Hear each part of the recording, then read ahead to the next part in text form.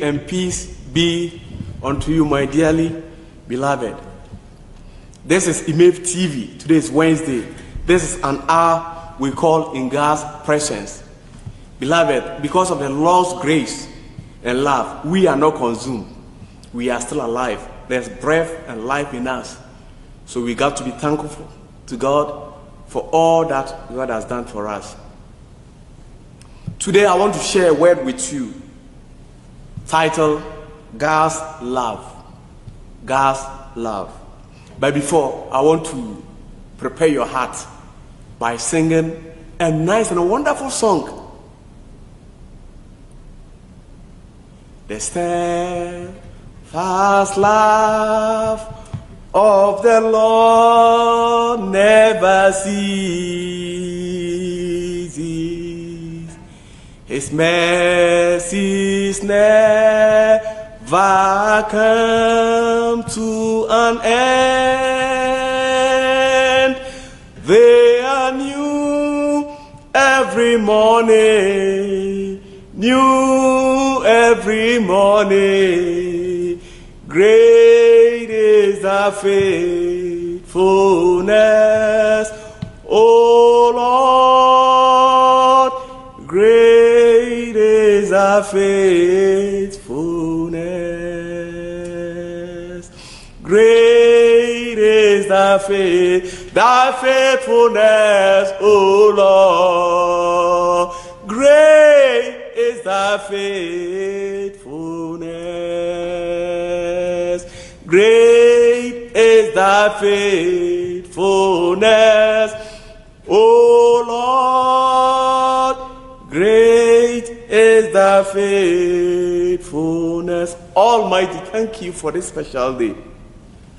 I thank you for the life of my viewers. I pray that as your word is about to come, I pray that you open the hearts of your people. Lord Jesus, touch the ears of your people so that this word will come to them and change them, give them hope, and also help them to experience you in a very special way. Lord, use me also as a vessel to talk to your people today. I honor you, Holy Spirit, for your presence in the mighty name of Jesus. Amen. Beloved, today the topic of my discussion is God's love. God's love. We are reading a quotation from Romans chapter 5 verse 8. Romans chapter 5 verse 8. I read, but God demonstrates his own love for us in this: while we were still sinners, Christ died for us. But God demonstrated his own love for us in this: while we were still sinners, Christ died for us. Hallelujah. Dear viewers, watching and listening to me from all over the world, I thank you for sparing me some few minutes of your time to listen to the word of God. It is my prayer that at the end of this presentation, you will be blessed beyond measure. I ask the Holy Spirit to grant you the supernatural strength to abide in God and his word.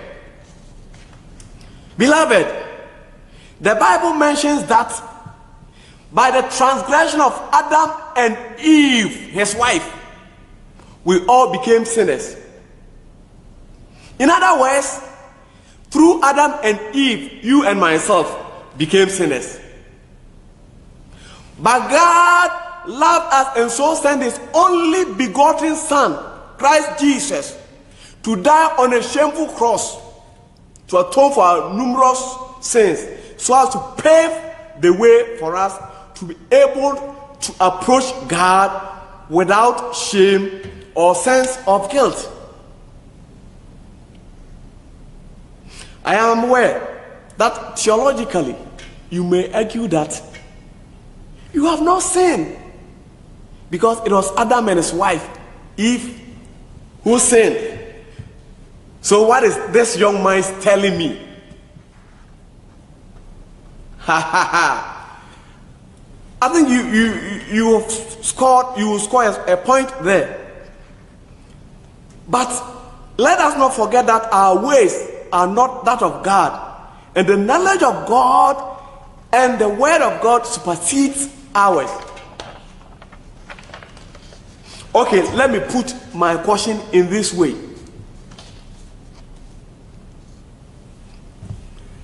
Let's assume that you do not accept that by the sins of Adam and his wife,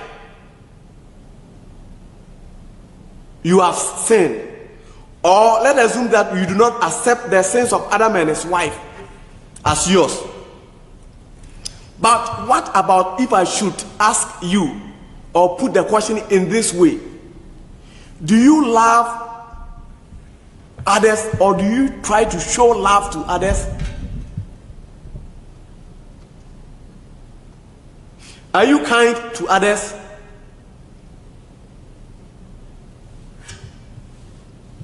Do you rejoice when things are good with people and they are rejoicing? Do you rejoice with them?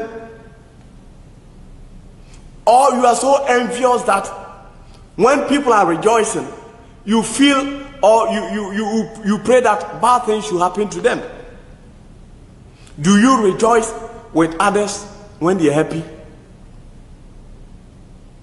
Do you backbite or try to make others look as if they are nothing before people? How pure is our heart towards others? I want you to ponder over all these questions that I've asked. Just ponder. Just think about it. Reflect on them. Do you love others? My viewer, if you will genuinely answer these questions, you will find out that we are indeed sinners. We are sinners because we are not able to love others as God wants us to love others. But notwithstanding, Christ died for us. So therefore, my dear friend, if God allowed his son, Christ, to die for us, even in our sins, then God loves the sinner. Jesus, in his own words, said, I have not come to call the righteous, but sinners to repentance. This we can find from Luke chapter 5:32. Take note, beloved. That is because of our countless sins that Christ came. It is because of our countless sins that Christ came. Siblings in Christ, I admonish you not to kill yourself because of your past sins. Never think of doing something wrong, or never think of harming yourself because you feel your sins are so great, because you feel your sins are so enormous, and that God cannot forgive you. Isaiah chapter 1:18 tells us to come to God just as we are.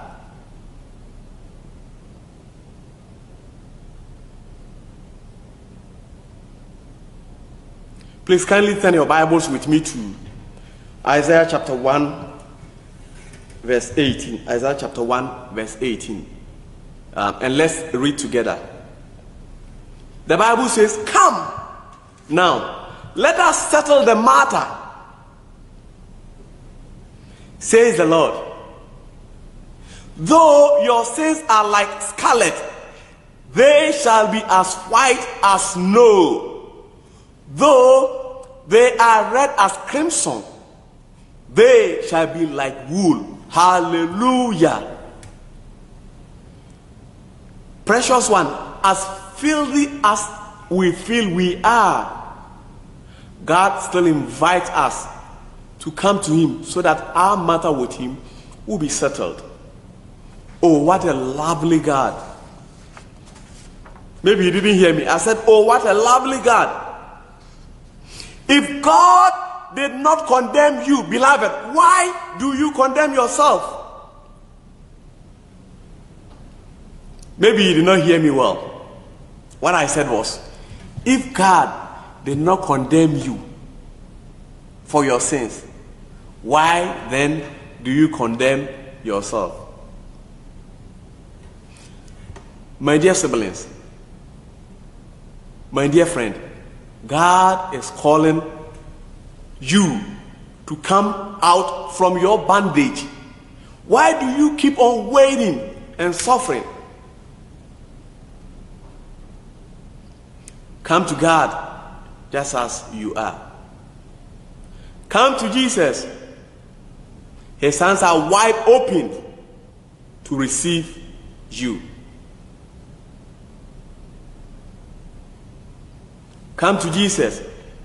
He will give you the strength to do away with everything that brings gap between you and God.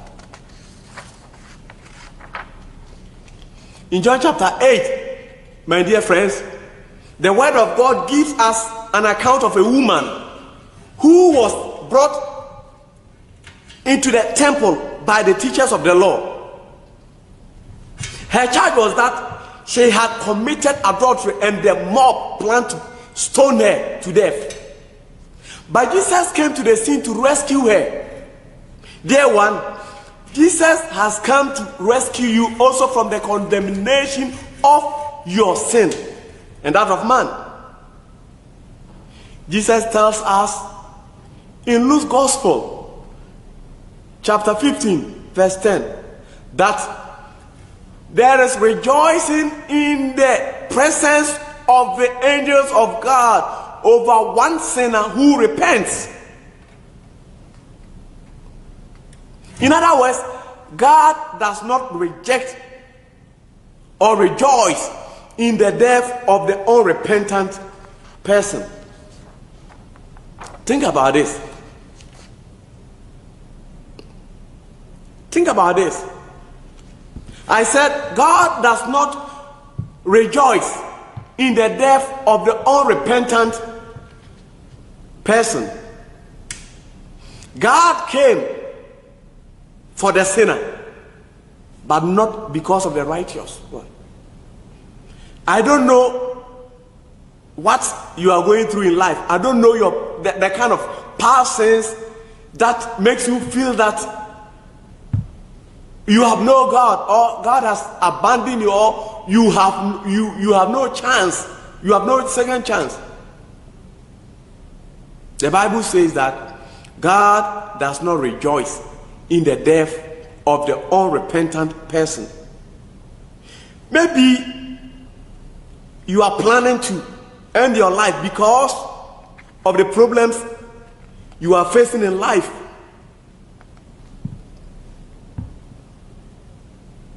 Maybe you are thinking of ending your life because of something you did in the past, which has been haunting you, and that is making you feel there's no God, or God will never forgive you. Maybe you did something in the past and it is fighting against your present, and you feel God has left you. My dear, I want you to know that God has not left you. God loves you. I encourage you to go back to God today. I tell you, God will receive you because the steadfast love of God never ceases. God's mercies never comes to an end. Draw near to God, and God will draw near to you, my dear one. What is it that is eating you up? What is it that is giving you sleepless night? God's love is so everlasting. God's love is so everlasting.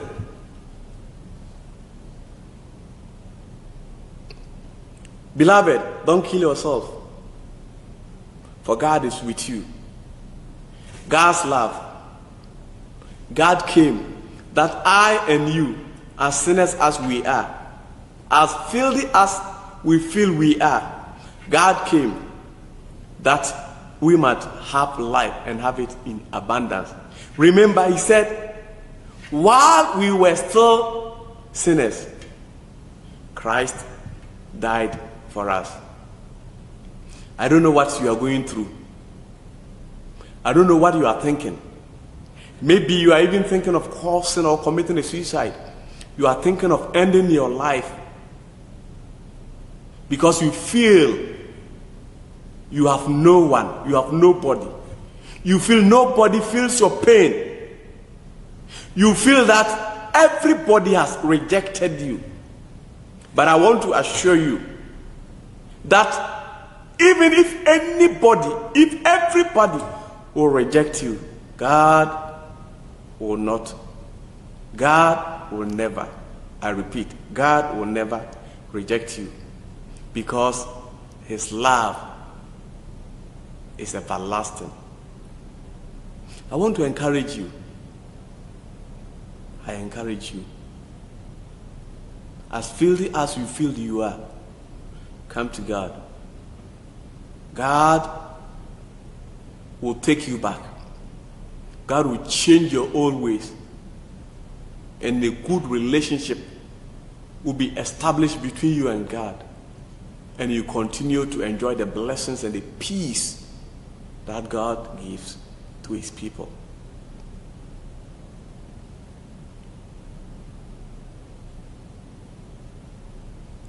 Heavenly Father, I thank you for your word that has been preached. I pray that you draw all people to yourself, so that people will experience your love. I pray that you will continue to give hope to the hopeless. I pray that, Lord Jesus, you will touch people to have a personal experience with you, to have a personal encounter with you. I pray that, Lord Jesus, as we move to and fro, as we feel within ourselves that there is no hope, as we feel that all things has come to an end, we pray that, Lord Jesus, you be with us. You speak to our hearts. Father, you visit us. You speak to us and give us hope. I pray that, Lord Jesus, you make your people know that they are also part of your kingdom. That they also feel that though they feel they are so filthy, they are so shameful, they feel they are ashamed to come to you. But Lord, I pray that you make them understand that even in their shamefulness, in their filthiness, in their guiltiness, you love them. I pray, Lord, that you draw people to yourself. I thank you for an answered prayer. I pray this through Jesus, our Lord and Savior, our high priest, who will come again and judge the living and the dead. In the mighty name of Jesus that I've prayed. Amen. So, beloved, my name is Evans Ban Minta. I am the president of EMAV TV. Please like our Facebook and YouTube pages. Share our videos. Comment and like us. Let us also know what you think and what you feel we can do better. We thank you for your time. And so may the Lord bless us all. May the Lord keep us.